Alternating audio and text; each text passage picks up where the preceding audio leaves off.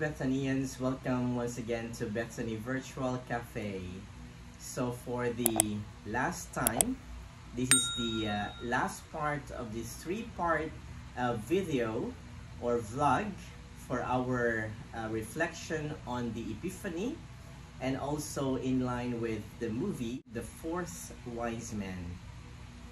So as we have pointed out in the two series that we had, Artaban as well as Orontes was on a journey to search for the king.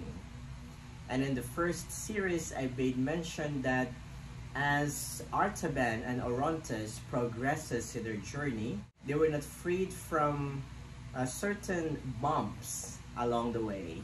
For one, they encountered a sick person into which Artaban attended to his needs, making sure that he gets well and that he recuperated before leaving him behind.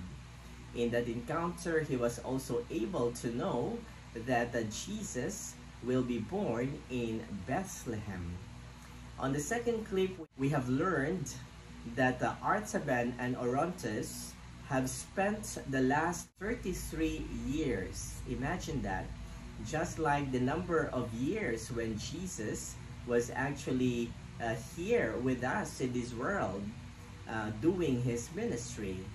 And while Jesus was doing his ministry, Artaban was also exerting every means possible that he could give to a colony who confronted him because of their particular needs.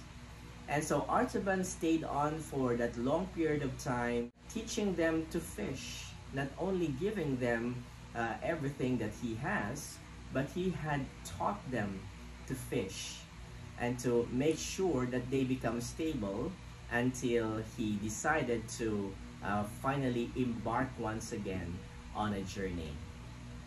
In the last clip, also we realized that Artaban's father passed. And that was such a moving part of the movie, realizing that his father, or Artaban's father, could no longer be with him, and that his father in fact died living with the strangers. And so in this third and final clip, let us try to answer the question, was Artaban able to find his king? Was he able to find the true star, who is Jesus Christ? Let us watch this final clip. Can we learn from this final clip? The entire celebration of Christmas is the celebration of the birth of Jesus, yes. But together with that, it is also a celebration of light. If you have followed my live stream masses for the Simbang Gabi, the first day of the Simbang Gabi, I pointed out in a question, what is the color of Christmas? And in that particular day of the novena, I pointed out that the color of Christmas is no other than the white color. And the white color is symbolical of no other than light. Light which signifies truth, wisdom, and knowledge.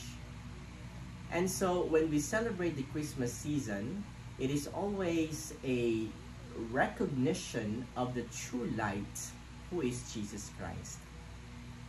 And in the story of the three wise men, when we celebrated Epiphany, we all know that they were led by the star towards Bethlehem, towards the manger where Jesus was born. That star signifies or symbolizes the true light, who is Jesus.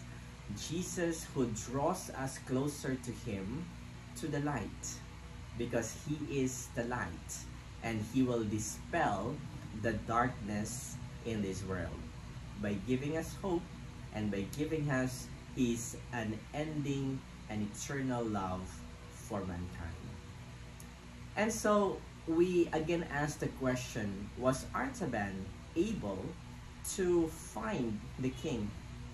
And the answer is yes.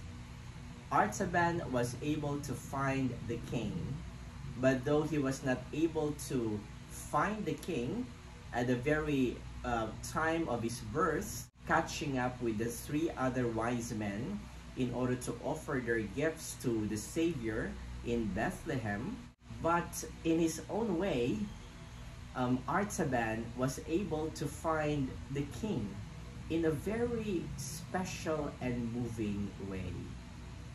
As you can see, when Artaban was about to see Jesus, he was like one step behind every event in the life of Jesus. And so Artaban was somehow catching up with Jesus in these events of his life. But then again, he was not fully and able to see Jesus face to face. It was only until his resurrection when finally Jesus appeared to him in his resurrection state. And in that moving encounter, you'll see that Artaban said to Jesus that, you know, I no longer have presents for you.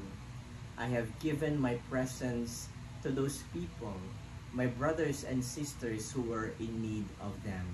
So I am so sorry I could no longer give you anything as a gift to you, my Lord and my King. But you know, the answer of the risen Christ was very beautiful, because as he was talking to Artaban, he assured him that, you know, I was able to receive your gift. In the stranger who is in need of food, I receive the sapphire. In the child who was about to be slaughtered by order of Herod, I received your ruby. Finally, in another Magi's daughter who was about to pay for the funeral and the burial of his father, I have received the pearl. The pearl which according to you is the pearl of great price and the most precious treasure that you are going to give to me. So there you see, this particular part of the story resounds or resonates the very words in Scripture. Whatever you do to the least of my brothers, you do it to me. Or let us rephrase that. Whatever you do to the least, the last, and the lost of my brothers and sisters, you do it to me. And so as we come to a close to our reflection in line with the three wise men, let us ask ourselves the question, what is your gift to the Savior, to the newborn King in Bethlehem? Of this gift that I am willing to give, how much of yourself are you willing to give as you present the gift to the Savior? God bless us all, Bethanians, until the next reflection.